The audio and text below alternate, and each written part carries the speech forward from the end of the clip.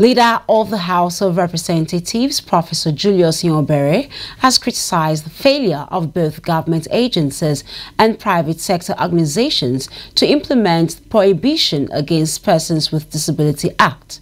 He emphasized that without significant action, the law will remain ineffective and merely a formality. While speaking at a public hearing organized by House Committee on Disability Matters, Professor Ihonvbere noted that many Nigerians, including leaders of government agencies, perceive the act signed into law in 2018 by former President Muhammadu Buhari as insignificant. He urged Chairman of the House Committee on Disability Matters to involve all relevant stakeholders to foster meaningful discussions and drive impactful progress on the implementation of the law. It is worthy of note that PWDs are a vital part of our society. They are family members or parents who cater for the family needs.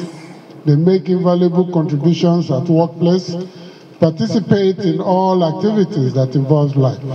Therefore, they should not be limited in their activities and struggles to earn a living, get education, and enjoy equal rights. It is also of special interest to us the issue of accessibility to public buildings and the use of sign language interpreters in the media and for public communications. And that last line is really important. We will talk more in detail as the day go by. Most of the MDS lack the requisite technical capacity to mainstream disability in their work. On the other hand, the National Commission for People Living with Disabilities is yet to develop a sector-based training models to support MDS across diverse sectors. The Federal Ministry of Information, National Orientation Agency, and the National Commission for People Living with Disabilities are yet to put in place a robust, all-year-round public awareness program to drive a national campaign against discrimination of people living with disabilities. What we really need in this particular time is to see the implementation of the already signed disability bill, and also to see how the honorable member will also beautify the already signed. That is to look into it and maybe see where the bill need to have panel beating. I think the first thing is to deepen our collaborations with government agencies, especially the Ministry of Works. The second is for us to also deepen our partnership with civil society and